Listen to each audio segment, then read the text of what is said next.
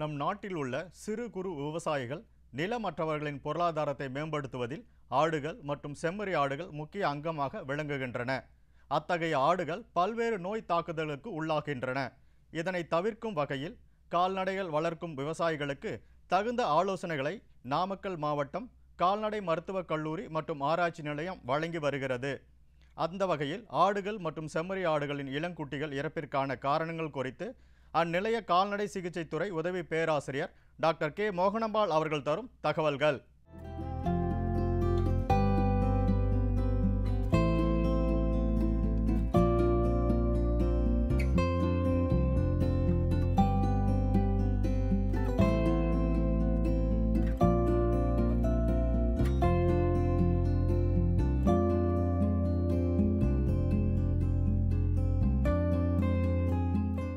வெள்ளாடுகள் மற்றும் செம்மறி ஆடுகள் வந்து முன்னாடி பார்த்தீங்கன்னா ஒரு சில விவசாயிகளால் மட்டும்தான் வளர்க்கப்பட்டுச்சு. அப்புறம் நிலமற்ற ஏழை விவசாயிகளால் வளர்க்கப்பட்டுச்சு. இன்றைக்கி சூழ்நிலை வந்து அப்படி கிடையாது. வெள்ளாடுகள் மற்றும் செம்மறி ஆடுகள் வந்து பண்ணை ரீதியாக அதிக லாபம் பெறும் நோக்கில் அனைவராலும் வளர்க்கப்படுகிறது. அந்த மாதிரி வெள்ளாடு செம்மறி ஆடுகளை வளர்க்கும் பொழுது அதில் அதிகப்படியான இறப்பு ஏற்படுவதற்கு காரணம் இளம் குட்டிகள் தான். இளம் குட்டிகளில் அதிக இறப்பு ஏற்படும் பொழுது வெள்ளாடு மற்றும் செம்மறி ஆடு வளர்ப்பு தொழிலில் வந்து லாபம் வந்து குறைவாயிரும். அப்போ வெள்ளாடு செம்மறி ஆடு வளர்க்கறதுக்கான நோக்கமே ஈடேறாமல் போயிடும். இளம் குட்டிகளில் என்னென்ன காரணங்களால் இறப்பு ஏற்படுது அப்படிங்கிறத நம்ம இப்போ பார்க்கலாம். இளம் குட்டிகளில் இறப்பு ஏற்படுவதற்கு முக்கியமான காரணம் பார்த்திங்கன்னா குட்டிகளோட உடல் வெப்பநிலை குறையாது தான். ஆடு வந்து குட்டி போட்ட உடனே குட்டியோட உடல் வெப்பநிலை எப்படி இருக்குது அப்படிங்கிறத விவசாயிகள் வந்து கண்டிப்பாக பார்க்கணும். ஒரு குட்டி போடுற ஆட்டில் வந்து பிரச்சனை இல்லை, அந்த குட்டி வந்து நல்ல ஆரோக்கியமாக தான் இருக்கும். இதே 2-3 குட்டிகள் போடக்கூடிய ஆட்டில் வந்து 2ஆவதாகவும் 3ஆவதாகவும் போடக்கூடிய குட்டிகள் முதல் குட்டியை விட ஆரோக்கியத்தில் சற்றே குறைந்து காணப்படும். அது வந்து அதுவும் எடுத்துக்காட்டாக ஐப்பசி, கார்த்திகை, மார்கழி இந்த மாதிரி பனி மற்றும் மழை காலங்களில் உடல் வெப்பநிலை குட்டிகளில் அளவுக்கு அதிகமாக குறையும். வெளிப்புற வெப்பநிலைக்கு ஏற்ற மாதிரி குட்டிகளோட உடல் வெப்பநிலை இருக்காது.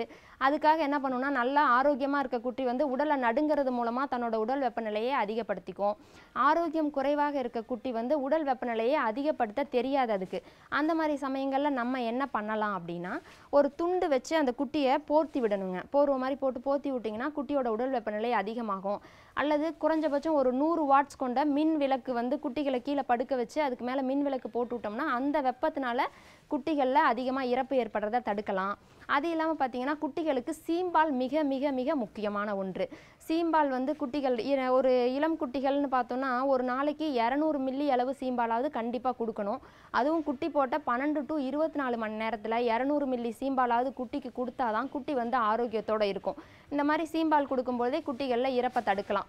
அடுத்ததாக குட்டிகளில் இறப்பு ஏற்படுவதற்கான முக்கிய காரணம் பார்த்திங்கன்னா தொப்புள் கொடி அலர்ஜி. குட்டிகளில் வந்து தொப்புள் இருக்கு இல்லைங்களா, அந்த தொப்புள் கொடியில் வந்து கிருமி வந்து உள்ளே போகிறதுனால வீக்கம், வலி, சில சமயங்களில் வந்து சீல் கோர்த்த மாதிரி கூட ஆயிரும்.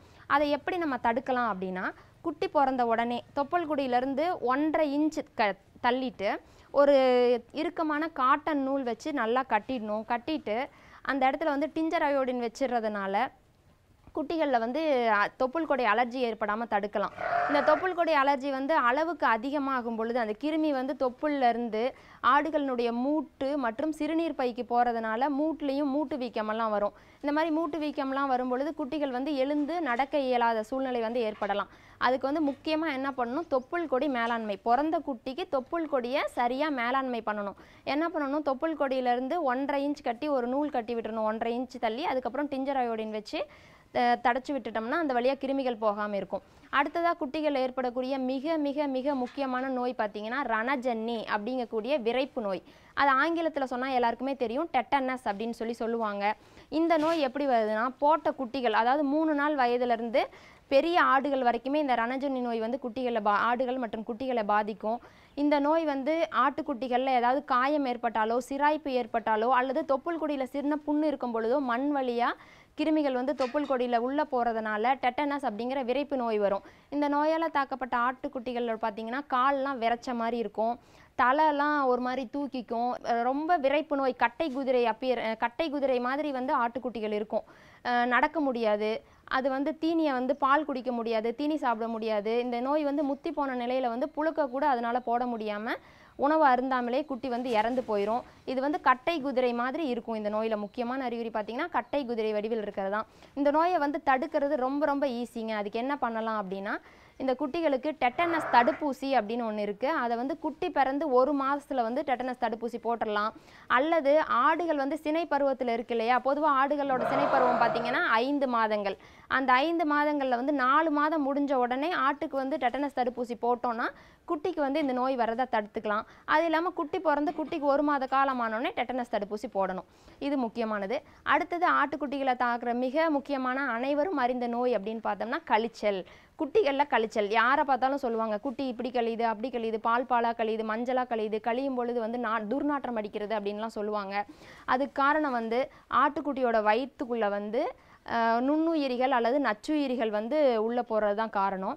இந்த நுண்ணுயிரிகள் நச்சுயிரிகள் வந்து ஆட்டின் மடி வழியாக மடியில் சுற்றி கிருமி இருக்கும் இல்லைங்களா, ஆடு வந்து கொட்டகை அல்லது ஆட்டு தொழுவம் வந்து சுத்தமாக இருக்கணும். தொழுவம் வந்து சுத்தமாக இல்லாத சமயத்தில் கிருமி வந்து ஆட்டினுடைய மடி வழியாக உள்ளே போயிடும். அந்த மடியை சுற்றி வந்து கிருமிகள் வந்து இருக்கும். அந்த மடியை சப்பி குட்டி பால் குடிக்கும் பொழுது சில சமயம் வயிற்றில் வந்து கிருமிகள் வந்து உள்ளே போகலாம். அந்த மாதிரி உள்ளே போகும் பொழுது ஆட்டுக்குட்டியினுடைய வயிற்றில் வந்து கிருமிகள் பல்கி பெருகுவதால் வந்து கழிச்சல் நோய் உருவாகும். இந்த மாதிரி கழிச்சல் நோய் உருவாகும் பொழுது ஆட்டுக்குட்டிகளை உடனடியாக மருத்துவரிடம் காண்பித்து வைத்தியம் செய்து கொள்ள வேண்டும். சில சமயங்களில் வந்து சீம்பால் வந்து சரியான அளவில் கொடுக்கும் பொழுது இந்த கழிச்சல் நோயை கட்டுப்படுத்துவதற்கு வாய்ப்பாக அமையும். பொதுவாக ஆட்டுக்குட்டிகள் இறப்பு ஏற்படுவதற்கு முக்கியமான காரணம் அப்படின்னா கழிச்சல் நோய், வெளிப்புற ஒட்டுண்ணி, உட்புற ஒட்டுண்ணி தாக்கம். வெளிப்புற உட்புற ஒட்டுண்ணி தாக்கம் அப்படின்னா பார்த்தீங்கன்னா வயிற்றுக்குள்ளே வந்து குடல் புழுக்கள் இருக்கும். தட்டைப்புழு, நாடாப்புழு, உருண்டைப்புழு அந்த மாதிரி இருக்கலாம். அல்லது மேலே வந்து பேன், ஈறுகள், தெல்லுப்பூச்சி, உண்ணி இந்த மாதிரி இருக்கலாம். இதெல்லாம் இருக்கும் பொழுது ஆட்டுக்குட்டியினுடைய ரத்தத்தை வந்து அதிகமாக உறிந்து கொடுப்பதனால் நோய் வரும். இந்த மாதிரி பேன், பூச்சியெல்லாம் இருக்கிறத பார்த்த உடனே நம்ம மருத்துவரை அணுகி வைத்தியம் செஞ்சு கொள்ளணும்.